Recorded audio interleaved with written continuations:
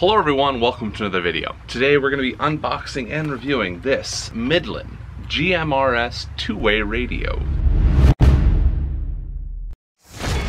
Alright, so I am out at a park today because one, we're going to be testing these guys outdoors and to see the range, but also my apartment is in all sorts of disarray because I'm in the process of moving across the country. And with that process, I wanted to be able to communicate back and forth with my wife because we're going to be in separate vehicles driving. And sometimes there might not be cell phone reception. So I found these radios that are up to 36-mile range. So we're going to put that to the test. I understand that that is in a perfect scenario like mountain peak to mountain peak where there's no obstructions in between, but I want to put that to the test and see how far I can actually go in a modern environment. One thing to note with these radios is you do need to register with the FCC on these ones. If you have two radios, you can use them within your household, so I can register one FCC account and it'll cover everyone in my household. So me, my wife, things like that, I can radio back and forth with her without having to get a second registration. There is a fee associated with that, but it is much more affordable than it used to be. So let's just go ahead and dive in on the unboxing here, and then we'll go through the setup process and things like that. So you can see here the outside of the box and all of the things that it does advertise. We got our GXT 1000 is this model and all of its features.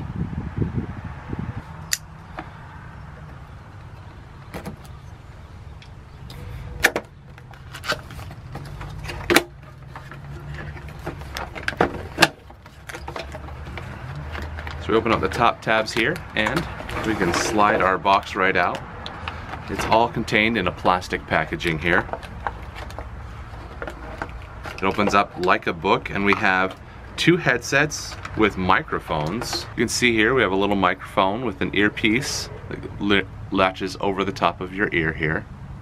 And then we have our Midland radio here. We have a little latch here to clip on. Our volume rocker, we have our push to talk, and then over here this is a door that will open up to add additional plugs such as your headset. We have our speaker grill here on the front and then our microphone right here as well if you choose to use it just handheld. Over here on this other side is all of our accessories. So we have our car charger adapter, our charging base where we'll plug in that car charger and we can charge both at the same time, as well as a guide on how to use it and what everything means. This will actually probably come in quite handy later. Down here at the bottom we have our plug for the wall. If you plug this into a wall, we have a standard 110 outlet style here. And then down at the very bottom are our batteries to the radio. This can also be subsidized with 5 AAA batteries. So if these batteries die and you don't have a way to recharge them, you can use 5 AAA batteries. And then up at the very top, we also have our clips that'll clip onto the back of our radio. Installing that is as simple as just sliding down till it clicks. Nice. To release the clip, there's a little tab, I don't know if you can quite see it right here. You'll push towards the outside and then slide it up. Show it from this angle. We'll push towards the outside and then push up. To change the battery, there's a little latch here on the door that then will swing up to be able to insert our batteries. You can see right here you have all of the contacts. The fourth, so it actually only takes 4 AAA batteries, and there's a fourth one that will slide up in here, so they'll be individually stacked, but your battery pack comes with an extra tall standout to go in that hole, and then it connects from here to there for you. And then you'll just slide the top back on, latch the back, and we're ready to run. Alright, so the next thing we're going to want to do is set up our FCC licensing. So first thing we're going to need is our FNR registration. This will give us our FNR license number that we can then go into and register our licenses, like the GMRS license. So first thing we're gonna do is go to this apps.fcc.gov link down in the description of this video, and you'll enter in and fill out that form. Let's go ahead and do that together real quick. So I opened this up in Google Chrome on my phone, and I actually requested it to be shown as a desktop site. The mobile friendly version is a little funny, and it doesn't seem to like the CAPTCHA that prevents like robots from creating accounts. Alright guys, let's go through this whole process together. So first thing you're going to do is you will need a username. So we're going to go to this apps.fcc.gov/course/user login, go to register, and then you'll create your username, which is just putting in your email, check availability to make sure it's not already registered, and then you'll create your password. Next, we'll need to put in your legal information. This is going to be your legal name, things like that, as well as a secondary email is recommended. Then you'll put in your phone number. Country code is going to be a +1 if you're in the United States. And then you can choose from your security question. There are a bunch of options on what you can use for your security question, and then put in your answer there and click create an account. Once you click create an account, it will then create an account for you, and it'll send you a confirmation email. You'll then verify your email there, and then come back to this page here. You'll then log in with that username and password that you just created. From there, we'll then say register new FRN. So we'll click on that, and then you'll say whether you're an entity as a corporation or you're an individual. I'm an individual. Is this contact address United States or its territories? Yes. So whether you're identifying whether your contact address is in the United States or not. And then continue. And then we'll select CORS FRN registration unless you fit under the restricted use FRN. We're going to go with CORS. And you'll hit continue. From there, it'll take you here to the FCC registration page where you can get a new FRN registration number. This is where you'll fill out all your personal information again, including your social security number. And then after this page, you'll hit submit. And then it'll take you to this page where right up here behind this blur is going to be your FRN number not blurred. You'll then copy that FRN number and paste it here on this page, the license manager. In place of the FCC registration number, you'll put in your FRN number and then use your same FCC password right here and hit submit. And that'll take you here to this page. From here, you'll go to the top left corner and click on apply for a new license. And then you'll select the service type. If you scroll all the way to the bottom, and at the very bottom here, you can see it says ZA. General Mobile Radio, that is GMRS. That's the one you want to select. You'll then click continue, answer the questions, then it'll take you to this page here. From here, you will then fill out the form like normal and hit continue. Just like every other form, you're going to have to fill it out again. No, they're not smart enough to connect these apparently. And then it will take you to this next page where we'll need basic qualification information. Have you ever been convicted of a felony? And then we just need to pay the $35 fee. You'll click continue to certify. It used to be a much more expensive fee, now it's only $35. We'll then put in our name and title for our signature, and now we'll continue to payment options.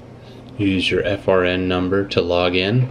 It'll automatically populate the payment that's due for your license, so click on the blue make payment on the right there. And then there are various different ways to make this payment. I just chose the easiest one, which is a pay by a credit card or debit card. And once your payment information is complete, and that should be it. You should be all registered and good to go on your Midland radios to use the GMRS radios. Let's go ahead and test these guys out. I'm gonna go ahead and turn these guys on. Radio check. Radio check. Alright you guys, I'm in front of our basement apartment here. I'm gonna start by doing a quick test in the front yard. Can you hear me okay? Alright, let's go ahead and go across the street. Alright, I'm across the street. I don't imagine this is gonna be, I don't know, change anything, but alright, I'm across the street. Can you hear me okay? Yep, I can hear you. Nice. All right, now we're gonna go to the other side of this park over here. All right, I made it to the gazebo halfway across the park. I don't imagine there's a change, but does everything sound okay? Yep, loud and clear. All right, now I am as much in the opposite side of this park as I can get. I'm in a corner. There is a whole house in between us. Let's see how it sounds. All right, I am on the opposite side of the park. Do I still sound okay? Yeah, not breaking up or anything. Perfect. All right, now let's really put this to the test by driving down the road. All right, you guys, I'm now in the car. I am exactly 1 mile away. Let's see how it is. I am 1 mile away over by the shaved ice place. Can you tell any sound difference?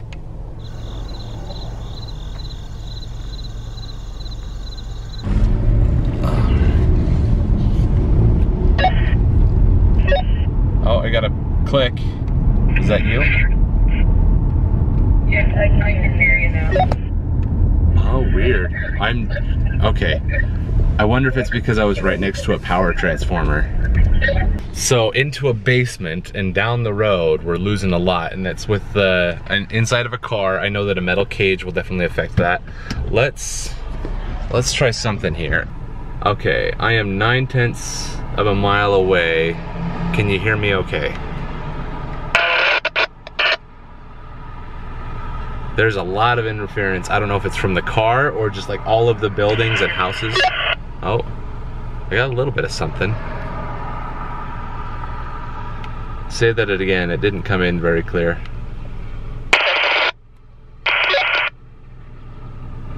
Yeah, I'm not even able to understand a mile away. That's weird. Let's move closer to see where we start to get a clear audio. All right, I am now 8/10 of a mile away, so I came a little bit closer. Does it sound any better? Yeah, it sounds a lot better. Oh my gosh, like huge difference. I wonder if it has to do with the obstructions. Can you run out onto like the front lawn for a second and see if it gets better? Are you on the front lawn now? I think at the top of the steps. You're at the top of the steps? Okay, I'm gonna move a little further away to see if that helps, where there's gonna be less obstructions. Okay, sounds good. Can you move towards the street? I didn't get that, sorry. Oh. Can you move towards the street? Yeah, I'll try that. Out of mailbox. All right, can you hear me now? Okay, so less obstructions. So she went from downstairs in a basement to out by the mailbox, and I can hear her just fine a mile away. So now we're gonna move a little bit further away. Are you back outside? Yeah, I am. Did you not hear that? Oh, no, now I did though. You sound super clear. I'm on the opposite side of the road from you, but you're by the mailbox, right? Yeah, well, I mean, I'm on the front lawn, but... It's impressive how much obstructions can make a difference on these guys. So I'm 1.25 miles away, and that conversation was a little bit fuzzy, and we're starting to push the limits where this is our line of sight here. So she is down this road 1.25 miles on the left side. All right, you guys, the road trip is over. I feel like I've thoroughly put these guys to the test. These radios, let me go ahead and grab one just to hold in my hand while we talk about it. But this Midland radio, I feel like it underperformed on the range test. But we kind of saw that coming when we did the initial test, and we only got about a mile in town, and it was even pushing it at a mile then. On our trip, even in cars, out on the roads, far away from everyone and everything else, about a mile is all we reached. A lot of times my wife would go ahead in her car and find cost-effective gas. You can find the cheapest gas in the area as we're going. I'd say, hey, I got this many miles, find me gas that's in that area, that's within that, the best price of gas. And so she'd drive ahead, make sure the prices were good, she'd fill up. By the time she finished filling up, I'd usually catch up and fill up my truck, and then we'd both leave to the next stop. But they did end up working out pretty well. It was helpful because when I was getting close, I could start saying like, hey, I'm getting off the freeway, and she would hear that because it's usually within about a mile of the freeway is where we would find our gas stop. Or I think the one time where we got the most range was somewhere out in the mountains of Wyoming.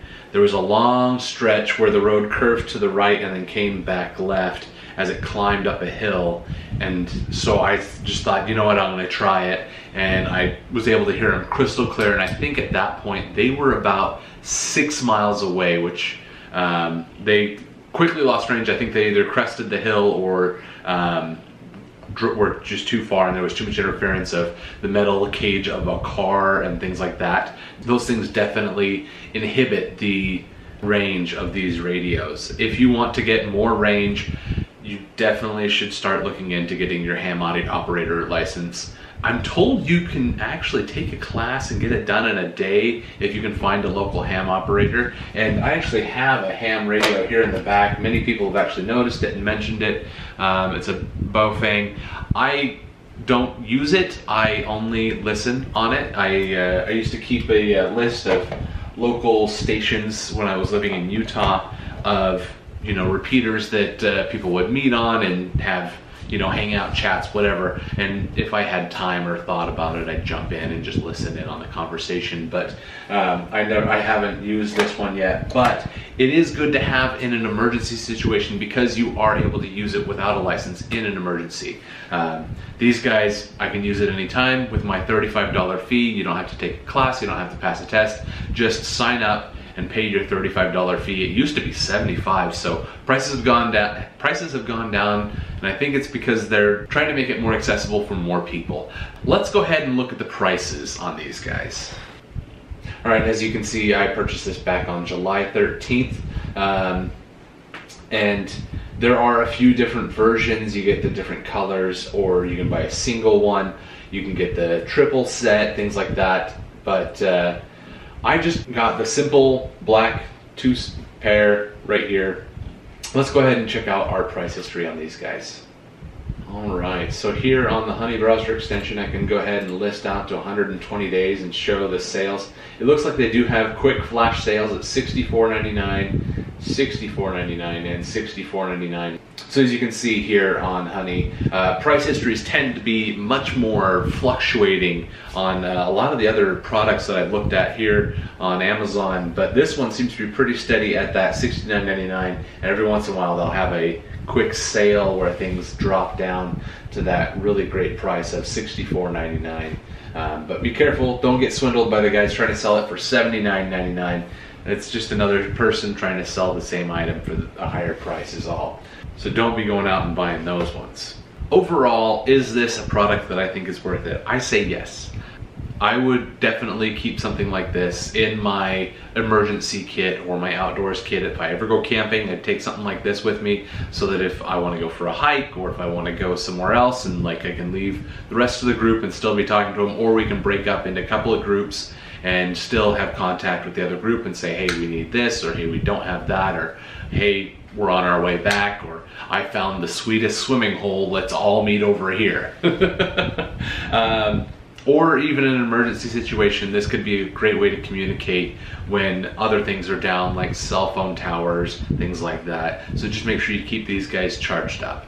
If you have questions on these radios or the process, I'll be honest, my video got a little bit iffy there on my setup process just because I was still wandering around trying to figure things out. So the video I ended up making for you hopefully makes sense and is easy enough for you to navigate. I'll have links down in the description below for you to access those pages that you need to be able to register to get your GMRS license.